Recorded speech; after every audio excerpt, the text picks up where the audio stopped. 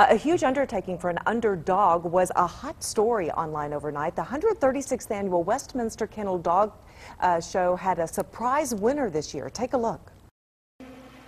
The Pekingese.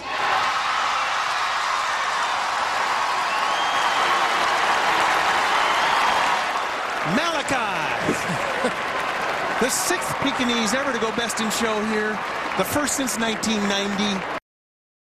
Wow, the 4-year-old Pekingese won his 115th overall Best in Show title last night in New York. Malachi, as you heard, beat out a Dalmatian, a German Shepherd, Doberman Pinscher, Irish Setter, a Kerry Blue Terrier, and a wire-haired Dachshund. He won a coveted silver bowl, but not a cent in prize money.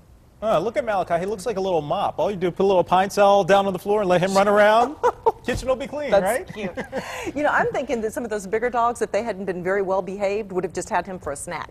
Uh-oh. Well, yeah. Malachi's the top dog now, so yeah, really. bigger dogs. So move on over. Yeah.